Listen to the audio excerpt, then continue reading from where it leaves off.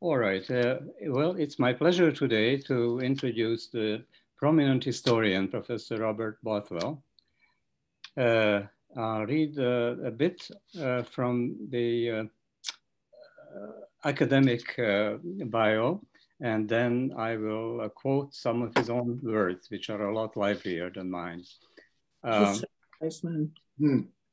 Bob earned his BA at the U of T and his PhD at Harvard. He was director of the International Relations Program at Trinity College, U of T, and he remains a fellow there. He is a professor of Canadian political and diplomatic history, and he holds the Gluskin Chair of Canadian History, in Canadian history. His research interests include modern Canadian history and political, diplomatic, and military history.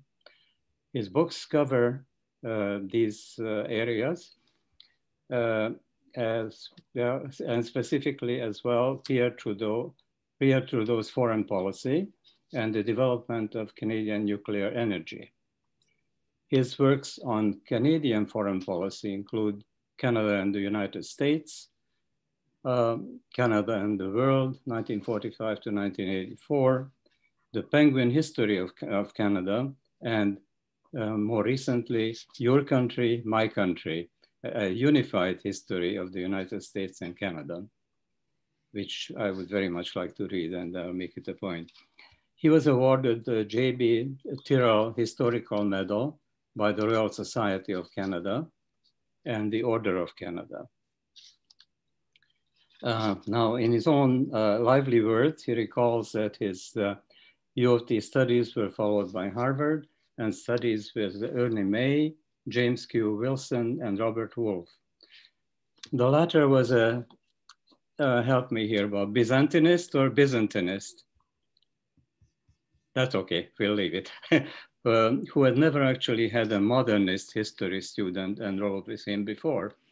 Not only was Wolfe's subject inherently interesting, he taught it with panache. He was a superb lecturer and fine teacher and supervisor.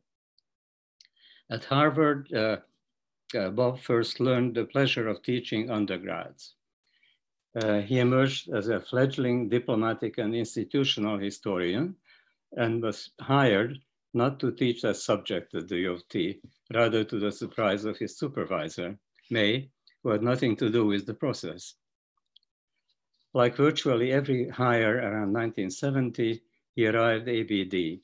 The thesis would only be ground out 2 years later. U of T had changed. The honors courses were gone. Marxists, even communists, were in evidence. The SDS was in flower. The air at parties was pungent with hash, and sometimes Bothwell was the only Canadian in a room full of Americans who had come to Canada for their health, physical and mental in the case of the men, and mental and moral in the case of female draft resistors. What he enjoyed most about his long career was his undergrad teaching, which he never viewed as divorced or separate from his research and publishing. Several of his more than 20 books were tried out first on these undergrad courses, one of which on Canadian foreign relations, he has taught to thousands of students for 46 years. I will stop there with my introduction. There will be a lot more to say, but what we hear from Bob will be more interesting. This is a pretty good illustration of why I became an historian and not an engineer. It was really clear to me from my last years in high school that McGill and Queen's were not for me because they had a science and math requirement, and U of T did not. U of T was content with Latin, and I suppose that Latin thread leads all this way to Nero. It's my 58th year. Well, it's 58 years since I came to U of T, to a city that I had never visited, and a university that I only knew about because my friends were going there. And so, plus, of course, I'd heard about student initiations at Queen's, and I discovered an early aversion to barbarism. So Margaret Macmillan and I talk about this quite a bit because we were classmates. And we agree, I think, that we got a fabulous education at U of T. The course was called Modern History, but that's not actually the case. We were graduates in British history, which was assumed to cover the world, and which was enthusiastically propagated by our teachers. And when we went our separate ways, she to Oxford and I to Harvard, we found that our U of T undergrad education had really served us quite well. In my case, I was dealing with the grinding American, what can I call them, my fellow students, and she had to cope with the bullshit that Oxford regularly doled out as a substitute for academic discussion. So I came to U of T in 1970. I almost missed it because the hall porter in my house at Harvard had misplaced it. There was a letter, and I finally got a note from Ken McNaught, or a phone call from Ken McNaught, saying, what are you going to do with our offer? And I said, what offer? And so by accident, I got an appointment in the history department. I was not the only person hired by accident. We hired our Chinese historian entirely by accident. We got the wrong guy. But since he'd arrived, we kept him on. I mean, U of T in those days, Canada in those days, the world in those days, had a rather charming aspect, which was not hapless, but certainly unexpected. Now, when I arrived at U of T, I was the youngest member of my department, and I was actually age 25. And this is something that I've learned to conceal from today's graduate students, because it frequently occasions a certain grinding of teeth and a reddening of the eyes and rising of the fur on the neck. But that, of course, was the world of 1970. And as Peter quoted me, it was also a world that was adrift in a cloud of marijuana and hash. Fortunately, like Bill Clinton, I did not smoke. And not being able to smoke, I really never did more than sniff the product that was drifting from other people's nostrils. But I can certainly claim that whenever I walk down Bloor Street or around the university, if it's not G10, then it's definitely marijuana. Peter referred to my teachers at Harvard, and that is somewhat getting into the background of what I'm going to talk about today. My thesis supervisor was Ernie May, and Ernie was young, comparatively speaking. He was 39, and he spoke with a very soft voice.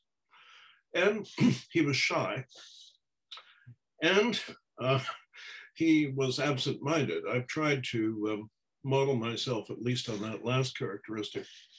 And so I was the one in the seminar who was set to knock on his door and say that the seminar was meeting and would he like to be there. So that was Ernie, who I liked very much. But really, the main influence in history on me was a man named Robert Lee Wolfe. His name, as we can tell, of course, is now likely to be censored. But he was not responsible for his name, poor soul. And he weighed 300 pounds, and he had been the chairman of the department. At an earlier stage in his life, he had been in the OSS and he had been parachuted into Romania. Obviously, in those days, he did not weigh 300 pounds, or there would not have been a parachute that could carry him. And the Germans, in any case, could have spotted him in the sky and shot him down. I dated his daughter, so I can say that we got along, I think, marvelously well. My first lecture ever was actually not in Canadian history. It was not in international relations. It was not the British Empire. These were all areas that I was actually qualified in. It was, in fact, in Byzantine history, because a friend of mine who was teaching at the University of Ottawa had taken sick and begged me to take the class. It was a dreadful lecture. And it was dreadful because I arrived with a sheaf of notes that I had spent the previous week sort of swatting up. And it taught me a lesson, which is that I never lecture from notes. I never speak from notes. The very few occasions that I've been forced to do it, the results have been disastrous. So you can be assured that if you don't like what I have to say or the way I'm saying it, it could be worse. And it has been in the past. Of course, you know, we're all familiar with the old undergraduate critique. You know, the professor arrives with a sheaf of yellowed paper, and these were his notes, and they had been the same from year to year. No student can say that of my courses. Once one came up and said, I was at your lecture last year, and you said something completely different. You contradicted yourself. And I said, well, you know, I've just changed my mind. But in fact, I had no memory of what I'd said the previous year. You know, this is what I thought now. And that was the way it was going to be. And I've been very fortunate to be at the University of Toronto. It has its aggravations, as I'm sure absolutely everybody here can testify. But we float on a wave of undergraduate excellence. And that was true when I lectured to engineers with Maurice Careless. It's been true in the 40-odd years that I've been teaching international relations in conjunction with various dear friends. And in fact, what I'm talking about today is associated with my current seminar, because next week, we are actually going to sit down and discuss Donald Trump and the Emperor Nero. And this is a very unusual assignment these days. I think it would not have been as unusual when we were undergraduates, at least looking at the array of gray heads in front of me. I think we were all probably undergraduates about the same time. And in those days, classical history was much more closely associated with the history that we generally teach in history departments. And I don't mean that as particular criticism or as an attack on any particular area of history as it's taught today. However, it occurred to me looking at my very bright seminar. I mean, I've got my my wish. I have a seminar of 6, which, because I am getting rather deaf, I thought I could actually manage with around a table. And I chose my room very carefully, as small and with good acoustics. And I look forward at the end of every seminar to going off to the Harvard House with my class and continuing the discussion, as we say. And then COVID occurred, and all of those plans went down the drain, so to speak. So the pleasure of having a limited course in numbers and a course that says permission of instructor, and permission of instructor was granted if somebody had an A average, really created the absolutely ideal conditions for me. You may wonder how on earth I got away with that. And the answer is, well, of course, not to work for the regular university, but for Trinity College, and at a salary that caused the dean's eyes to overflow with tears as he fell before me and kissed my hand. My salary is 0. So in the days of COVID, I like to think that I've made my contribution towards the university budget and saving us from bankruptcy. Obviously, the absence of my salary will do a great deal to make up for the deficit. So this year, I decided that we would be right up to date, which is not common in a history course. But the reason I decided that we would do Nero and Trump together was that I thought there was a real deficiency in the way that the Trump era was being described. I mean, both by journalists and by political scientists, even good ones. And it seemed to me that it was all being described in more or less rational terms. I mean, a rational approach, of course, would say, well, you know, Trump is ignorant, and that's certainly a rational comment, and I think an accurate one. And someone might say, well, you know, he's shallow, and I think, well, that's fair enough. And, you know, so a lot of the discussion about Trump goes on in those terms. And that's even true in Canada, you know, where we employ platoons of diplomats and other public servants to try and analyze Trump, analyze the United States, and see what Canada, which is, I won't use the awful word dependent, but, you know, which is dependent on the United States for a great many things, including trade and defense. So it matters a lot to us. But again and again, and I'm sure that some of you out there are addicts to CNN or MSNBC, and they summon their experts who come in groups of 3, and they all sit there as though this is for real. You know, they're all sitting there talking about details of politics and precedents and, well, what can one call it? Habits, precedents. And precedents is something that historians have learned to be allergic to. You might think that precedent is all when it comes to history, but historians, I think, should be aware of the vagaries of human existence and human psychology. And it occurred to me that only a small group of people had actually got Trump right in the first instance. And that was a group of psychologists and psychiatrists who got together and published in the summer of 2017 a book on Trump's psychology. And of course, if there are any psychologists there, or psychiatrists, apart from wanting to make me one of your subjects,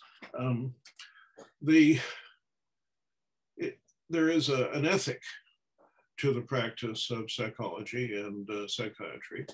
And there's also an intellectual barrier, which was explored by Sigmund Freud back at the end of World War I, where with William Bullitt, he actually attempted a psychological or a psychiatric biography of Woodrow Wilson, which was so dreadful and so biased and so unconnected to any serious evidence that it has discredited the idea of psychiatric biography ever since.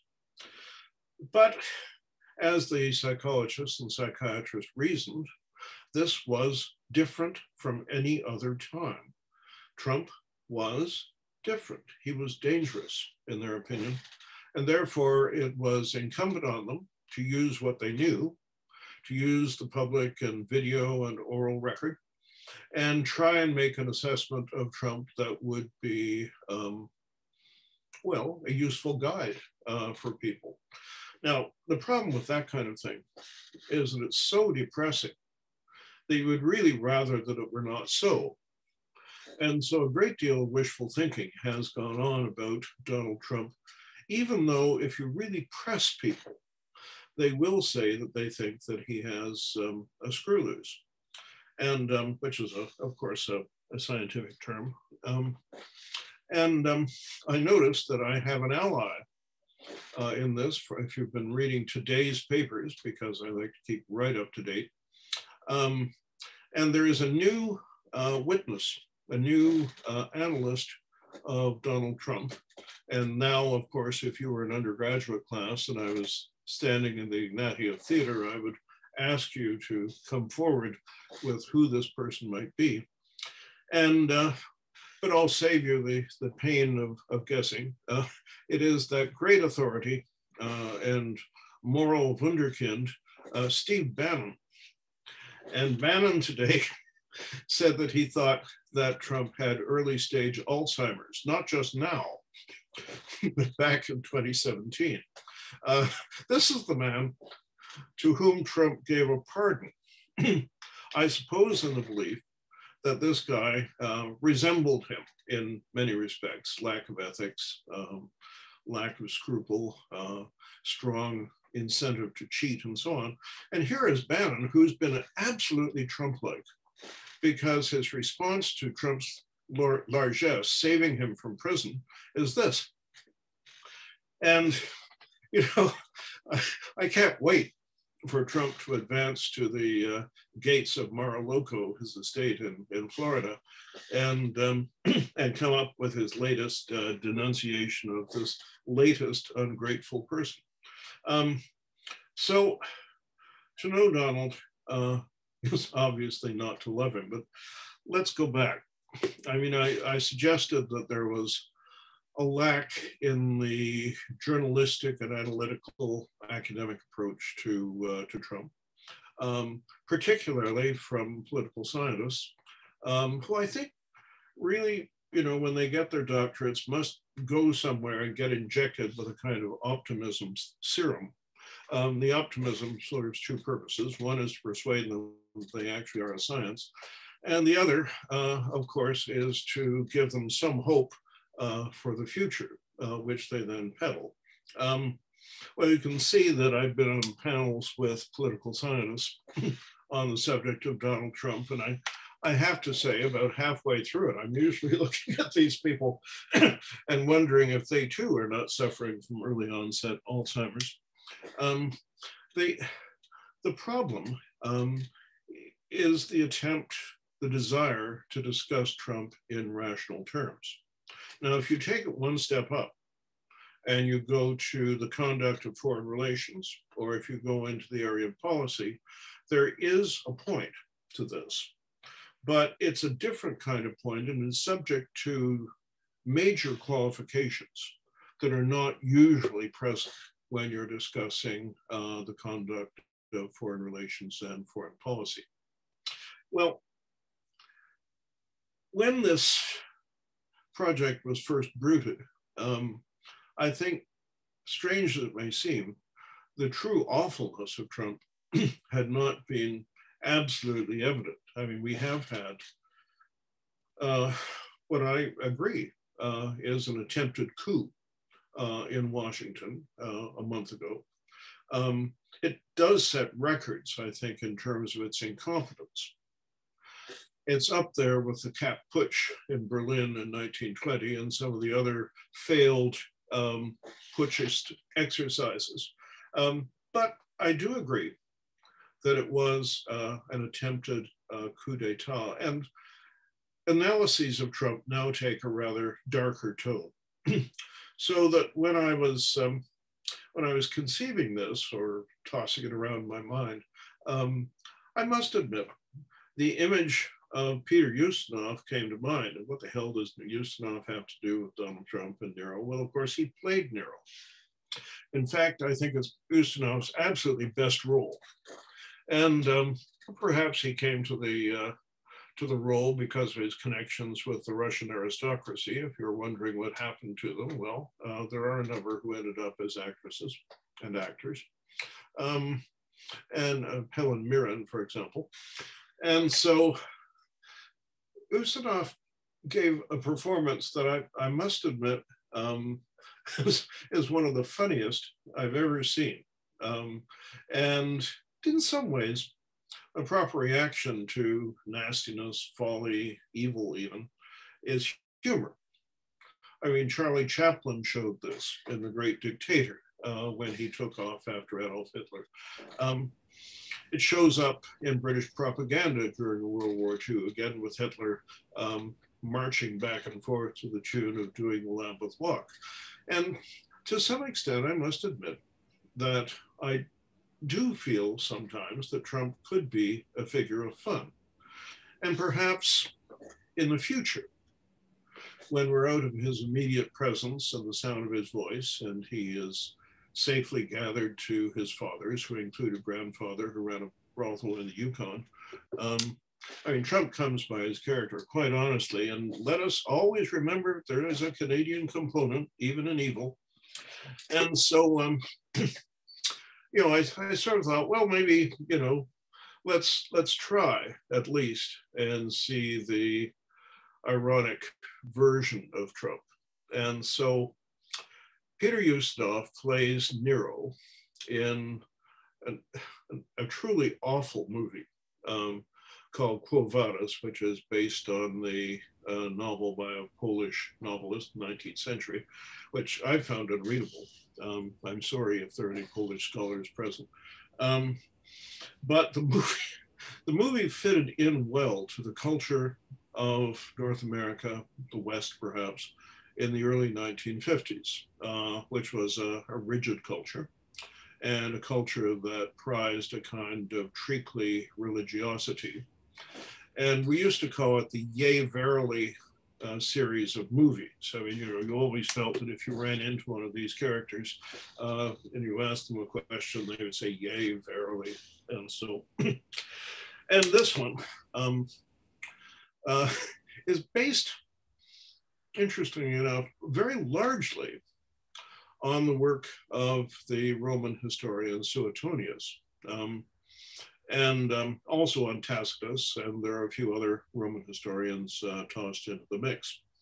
And it's seldom that you can see a pretty direct link between somebody who wrote in the 2nd century and the product of a Hollywood studio. Screen and do that. If I can find it here.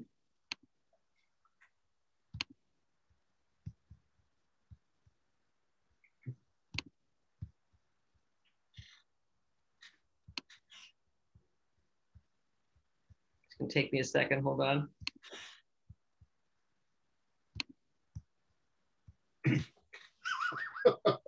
It's wonderful.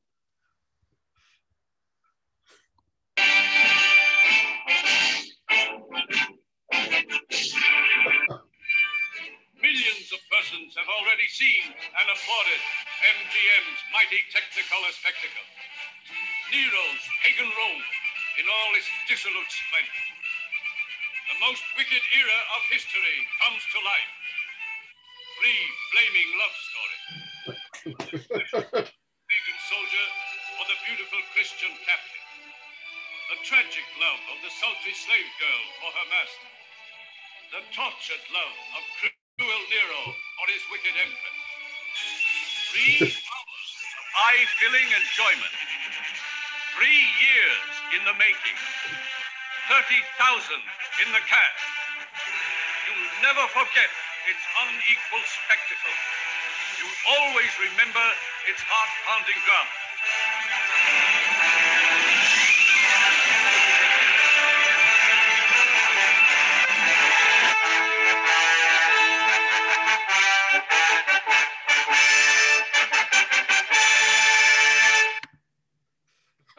There you go. Well, you've got one brief glimpse of Nero in that trailer, and it's Peter Ustinov sitting off to the side, and he's got a crown of leaves, gold leaves, on top of his head, and he's looking petulant. And in some respects, you know, that is close to Trump, except that I have to say that Ustinov's voice is much gentler on the ears than is Trump's Queen's accent. There's something else that links that sequence to Trump, and that is the parade. Quite clear that Trump loves a parade. I mean, one thing that really stuck out in my mind was when Emmanuel Macron invited him to Paris for Bastille Day. And Trump was obviously deeply moved. I mean, this was something where a foreign leader had an impact on Trump. And that was that Trump just loves parades. I mean, he likes marching soldiers. He likes the spectacle. And of course, Trump is an entertainer. And in many respects, so was Nero, although I suspect what Hollywood did in the movie in terms of spectacle and marching troops and so on is better than anything the Romans actually could have done. And there was a sequence there, if you noticed, where it's the Hollywood version of the June Taylor dancers who used to jump around Jackie Gleason. And so it's really, it's a wonderful link. Now, I don't necessarily want to give Nero a good character. I think that's really quite difficult. And historians are agreed on this, although in terms of the Roman historians of the 2nd century, there are disagreements and genuine disagreements as to what was known or what was likely to be true about, I was going to say Donald Trump, but Lucius Domitius Ahenobarbus Nero, his full name. And there are some things that are in dispute, which nevertheless show up in Quo Vadis. You know, Christians being thrown to the lions as one example. And some historians, based on Roman historians, suggest, well, you know, it probably didn't happen, or at least not like that. And then Christian hagiography, of course, is based on the martyrdom of St. Peter and St. Paul in Rome at the hands of Nero's government. And, you know, Nero is assumed to have had some direct role in this, which may or may not be plausible. So all of that is sort of the basis for Quo Vadis, and it is genuinely part of Nero's historical legend. And it's very hard for us to tell exactly where history leaves off and where legend begins. But fortunately, that period is one of the better written up in terms of history, even if its historians are now no longer read very much. My preference goes to Suetonius, but that's because Penguin Books back in the 1950s published these purple volume paperbacks. And there was Suetonius, and I was 14, and I opened up and whoa, there was all kinds of stuff. And just the thing that would appeal to the 14-year-old mind. And of course, that's another link with Donald Trump, although I do think that his mind is not as mature as 14.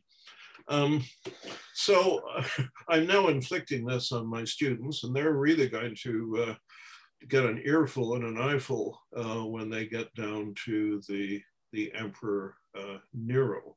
Now, Nero did do some things that are pretty well attested. Most historians are agreed among them. For example, he murdered his mother. I mean, this is a relatively rare event in the annals of crime. It does happen. And there are very few world leaders who can be said to have murdered their mothers and survived to tell the tale. But Nero tried not once, but thrice to do it. He tried to poison her, it didn't work. She was a tough old bird. And then he tried to drown her in a collapsible boat. And you'll be happy to know that Roman technology was up to this. And, but she was a very strong swimmer. As I said, she was a tough old bird. And so eventually he turned to one of his ex-slaves. In Roman, they're called freedmen. He turned to a freedman and gave him the tip and the wink.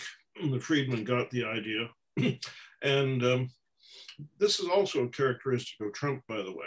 You know, you sort of, and all right, so she was dispatched in a more usual way by being stabbed. So it is a sense that Nero didn't have a very strong sense of family. or if he did have a sense of family, that it was more closely related to the Munsters or the Adams family or the Jukes family of sociological history.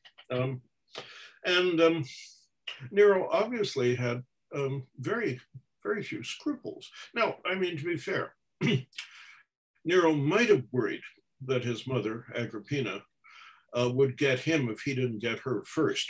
And that is conceivable, given family relations among the Caesars. And so you could argue, as Trump probably would argue, that it was just a matter of self-defense. And certainly her death did nothing to make him unpopular among the mob, which of course is another resemblance between ancient Rome and contemporary Washington, DC. We didn't usually use the term mob again until recently. It does exist. It's a very strong word in American history, British history. Very few societies were without their mob. And it is to Donald Trump that we owe the reemergence of the mob as a factor in the analysis of history and contemporary politics. So again, Trump keeps bringing up things, of course, not with any particular knowledge. We know that Donald Trump is probably literate in English, not in his ancestral German. And we know that he had various degrees. And it seems absolutely certain that he got his BA thanks to the efforts of his sister, Marianne, who wrote his papers for him. And then we know, I think, I mean, I would put it at about 98% probability that he hired somebody to do his exams at the Wharton School at the University of Pennsylvania, about which he boasts, of course. That, like everything else from Trump, it is a bit of a phony. We owe this to the modern Suetonius, which is this book, which I hope will have the same kind of immortality as the Roman historians. I hate to say that that's really a bit of a rhetorical throwaway because it's not really a very good book. But it does give you Trump family values, and it does give you a sense of life among the Trumps that in some respects is really very sad, because this is a book that is really a tribute to Donald's brother and Mary Trump's father. It is a chronicle of how badly her father was treated by the rest of the family. That's the motivation, and of course it is a lot of the evidence, but it does push her beyond. And there are parts of the book that deal with the more general meaning, the more general diagnosis, I suppose, that you might come to about Donald Trump. Now, if I could switch mainly to Donald Trump at this point. I mean, I really don't have to go into the particular details of Trump's career, especially since 2017.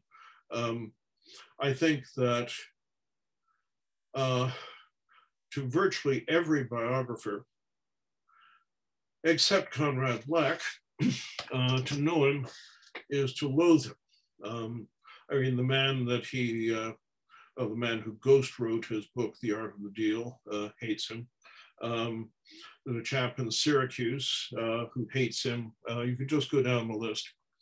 And to know him is certainly not to love him. And so you've all probably read that. And it has been explained away by the Trumpists as examples of people just hating Donald Trump, although they never go into why exactly people have this passionate hatred for Donald Trump.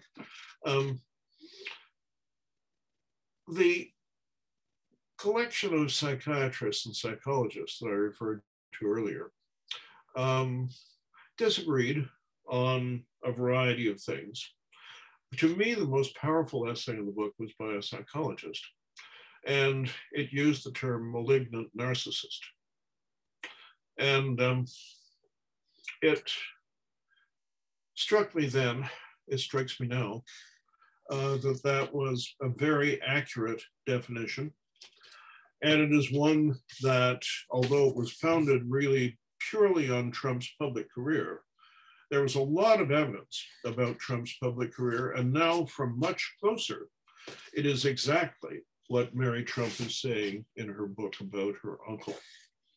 And to deal with a malignant narcissist, or sometimes friends of mine call him sociopath, to deal with that kind of character, you really are outside the normal bounds of historical or even political science analysis. It really is very hard to come to grips with it.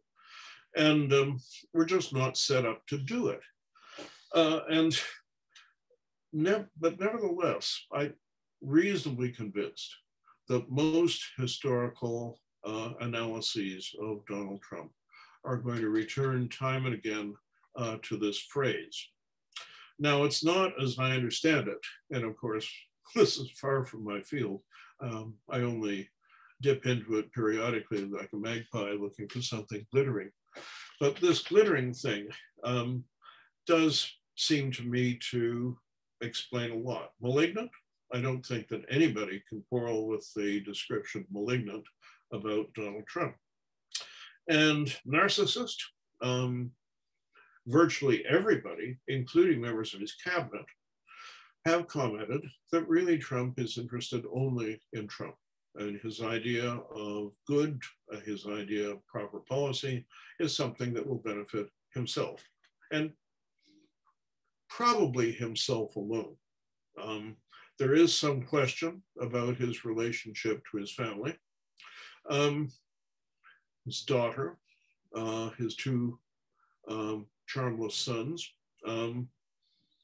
but not even his sister, Mary Ann, likes him. I mean, you know, Donald got her a federal judgeship, but nevertheless, she still sits down with her niece, who was secretly recording this. I mean, this is just wonderful. It's like the court of the Borgias. And, you know, there is Mary Ann talking on about Donald. There's Mary saying, well, very interesting. Do you mind if I move my purse closer? And so we actually have quite, I think, quite acceptable testimony from someone who's even closer to Donald than is his niece. Malignant, narcissist, and of course there are degrees of narcissism. And in some cases, narcissism is a spur to ambition and performance, mild kind of narcissism. You know, you could probably think of a fair number of politicians, even Canadian politicians, who could, in a mild kind of way, be described as narcissists. And, you know, I use the term myself, but in a gentle way. So, you know, I don't really believe that Minister X is really a deep-dyed narcissist. And then there's the question of translating it into the term sociopath. Now here, I must admit, our political discourse has expanded.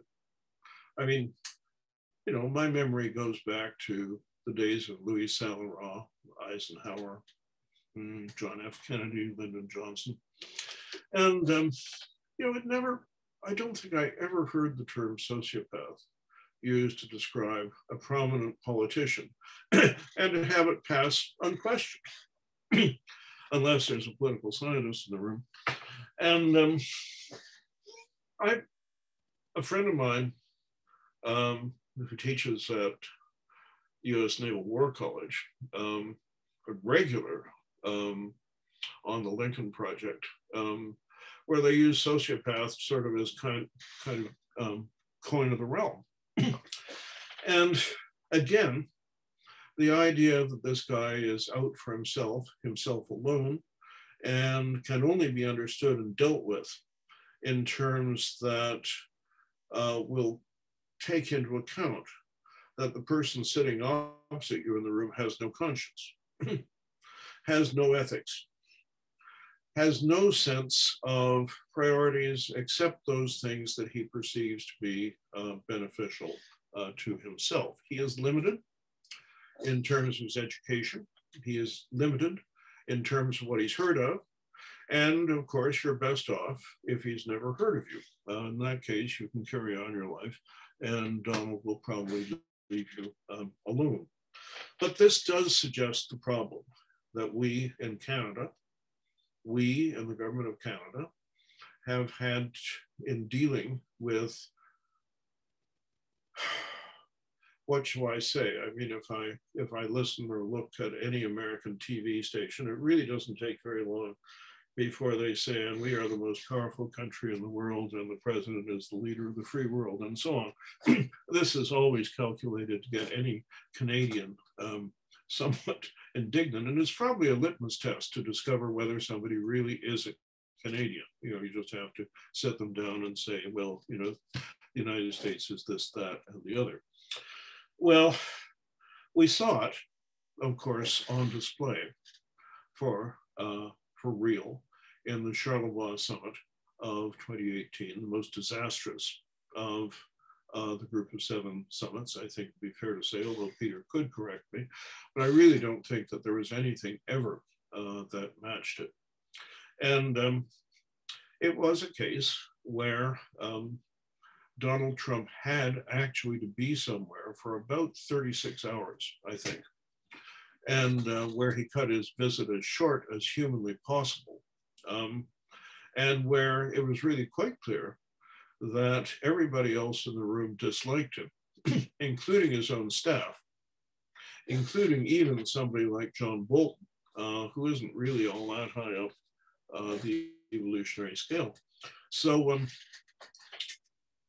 it gave us an insight, it gave us an illustration of what it was like to deal with this person. Again, you know, if you look at the image, and the image that sticks in your mind is Donald Trump sitting back, looking arrogant, gloomy, angry, Angela Merkel leaning forward, apparently desperately trying to make contact intellectually or policy or some other way with Donald Trump, and others like Abe, the Japanese prime minister, standing around looking distressed. Abe probably wondering where his samurai sword is. And so you do get a sense of it. You got a sense immediately afterwards when Prime Minister Trudeau said something that in ordinary discourse would be quite anodyne, that nevertheless was not fulsome in terms of its characterization of Donald Trump or his suite. So we in Canada are more affected, I think, by virtually any American policy than any other country on earth. And so it matters a great deal to us how we deal with the United States. It matters a great deal to us how we deal with Donald Trump, with the president. And the way Canadian-American relations work, generally speaking, is they are not important enough to come to the president's notice. I mean, it very seldom happens that Canada is on the topmost American agenda. There's only two presidents for whom this was not true. One was Franklin Roosevelt, the other was John F. Kennedy. But all other American presidents really have no particular interest and no need actually to deal with Canada. And so it goes down. If it gets to the Secretary of State level, it's really of no concern. I talked to one of the American secretaries of state, and he said, well, yes, you know, I was a professional diplomat, and I was in the room many times with Canadians. And he said, you know, I don't remember anything they said. I only remember one personality, and this is one that might slightly disprove my case. But this was a guy who had such a spectacular, explosive, and humorous personality that people did remember. And he said, oh, yes, I do remember Ross. You know, if Ross was talking, I'd go up because I knew that I would be amused. And but apart from that, and Ross, by the way, was chastised by Trudeau, the father, for getting out of line in Canada. So maybe he's very un-Canadian. Eagleburger then said, well, you know, where I remember the Canadians is on economic discussions. And he said, you know, this is not my area, but Canada didn't matter politically, didn't matter diplomatically, didn't matter militarily, as far as I was concerned, but they did matter when it came to economics, when it came to trade, when it came to international economic institutions. Canada was important, but otherwise not. And so, and that's, by the way, a view shared by Henry Kissinger, very much so. And because Kissinger wasn't interested in economics either, that meant that Canada never came to his attention, although Trudeau liked Kissinger because, and Trudeau, the real Trudeau, would have him up to Ottawa once a year. It was one of the perks of his office, and Kissinger would come up and he would pontificate, and Trudeau would have him escorted by one of his ex-girlfriends. After some fete with the Prime Minister, the two of them wandered out to the car and wondered what to do next. And she said, well, why don't you come back to my place? And believe me, there was nothing, as Kissinger learned, although it may not have known initially, this meant nothing of the kind that you're probably thinking. She got home and there was her lover, who was stark naked. And there was Kissinger, who, although interested in naked bodies, was not generally the male. So Kissinger kind of liked Canada, but he wasn't interested in it. And I have him on tape. I have him in transcript talking about Canada. No, this is not important. No, show me something why I should be interested in Canada. His brother, who has a perfect American accent, always comments that Henry sort of puts it on. I'm inclined to think that is true, although he's grown into the role.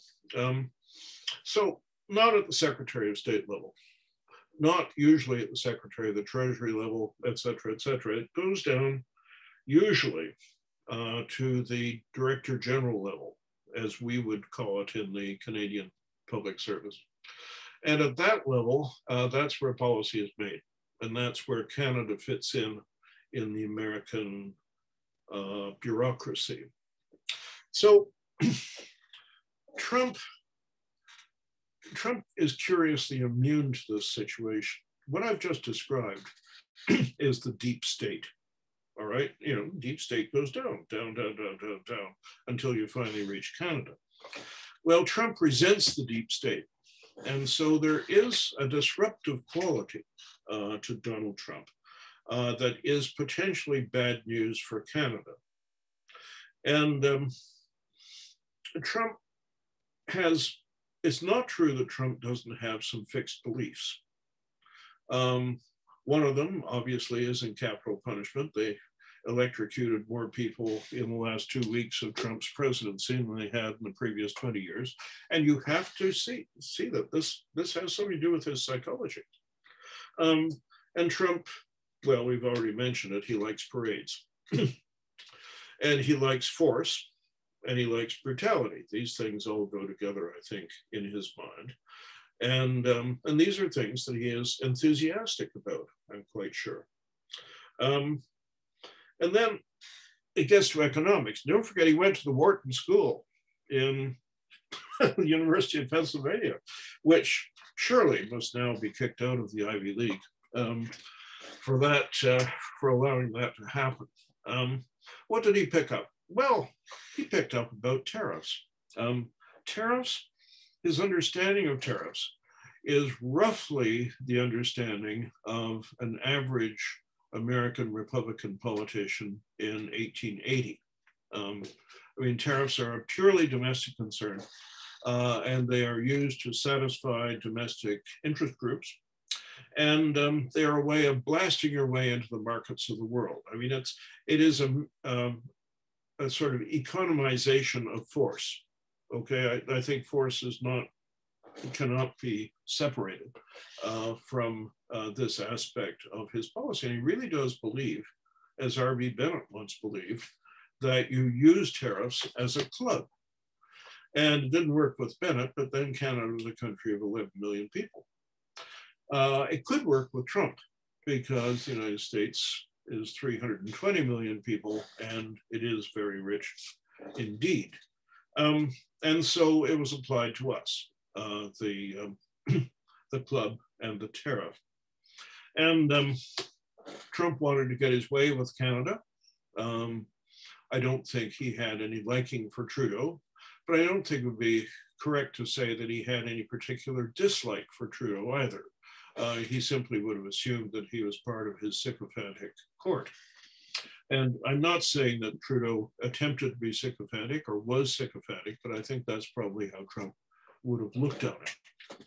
And so we came up with a problem with American trade policy. Now, I'm no fan of American trade policy. I'm no fan of American trade policy as it existed before Trump, and I'm probably not going to be a fan of American trade policy as it exists under Biden. The presidents prior to Trump and Biden, I think it's not really their fault, but it is the American system, which generates usually bad outcomes as far as Canada is concerned. But they're not catastrophically bad. We live with them. With Trump,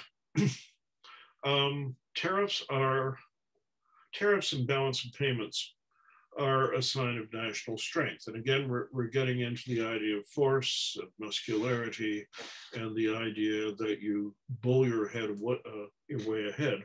And so in that sense, Trump is actually not 19th century. He's 17th century. I mean, this really is very close to French and British colonial policy around 1660. And, you know, and Louis XIV and Charles II probably thought, you know, very much as Trump did. Charles de Gaulle, by the way, was somebody else who shared that point of view, but his model was definitely Louis XIV. So anyway, Trump, or somebody clever in Trump's entourage, discovered an obscure clause in American legislation that nobody had ever thought to use. And what it was that if the national security of the United States was endangered, the president was entitled to impose tariffs. And nobody had ever thought of this. And of course, the Americans had never been in national security danger, at least nothing that could be comprehended by economic policy or tariffs. But Trump did discover this thing, or rather somebody pointed it out to him, and then he wielded it with great enthusiasm. Which incidentally, if you're a fan of American constitutionalism, says volumes about the American Constitution and the historical basis for the American Constitution. No taxation without representation. Trump was putting down taxes like you wouldn't believe, and he was doing it by fiat, which he obviously just loved. I mean, that's another aspect: force, power, and fear, because he definitely wanted to be you to be afraid. So Canada had to deal with this, much to our surprise. Canadians are quite bad at seeing danger coming. Back in the 60s, you know, Trudeau and company were quite surprised when the Americans used emergency legislation. You know, Mitchell Sharp even went down to Washington and said, you forgot, you know, this is Canada. well, you know, if Richard Nixon had been paying any attention to this, neither would Donald Trump. So we had national security applied to us, which we tried to respond to in a rational way, and that didn't work. And then we tried to respond in a much more cunning way, which I think did largely work. And it did largely work because we are in the deep state. All right, you know, if we can just get things moving in such a way that the president doesn't have to pay daily attention, then we are likely okay. Now, Trump did have one thing. Canada did figure in his oratory. And he would go around and say, well, Wisconsin dairy farmers are being reamed by the Canadians. They're treating us so badly. And he quoted our dairy tariff, which is quite interesting, very high. I always wondered, you know, why the hell does he bring it up? And the answer, because some people have suggested that Trump is the agent of a foreign power, the answer is to be found in the Manchurian Candidate, where Angela Lansbury is sitting with her clueless US Senator husband, who is a kind of McCarthy sub. And she said, you know, honey, you know, the number of communists in the State Department, I could never remember. And people are starting to treat me like a fool because I never get it right. And she, honey, would it really help? Yes, she said. She looked at the table and there was a bottle of Heinz 57 ketchup. And the light goes on and he says there are 57 communists in the State Department. I think that he went on about Wisconsin dairy farmers because the only thing he could remember. And it also says something about Donald Trump as an intellect. So this is a rather long discourse. My sixth sense tells me that I must be approaching, if I have not surpassed, the magic 50-minute hour.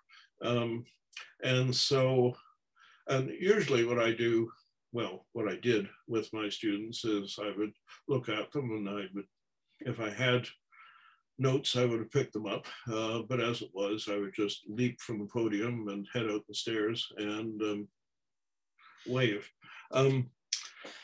But luckily, well, luckily for me and luckily for you, we could have a Q&A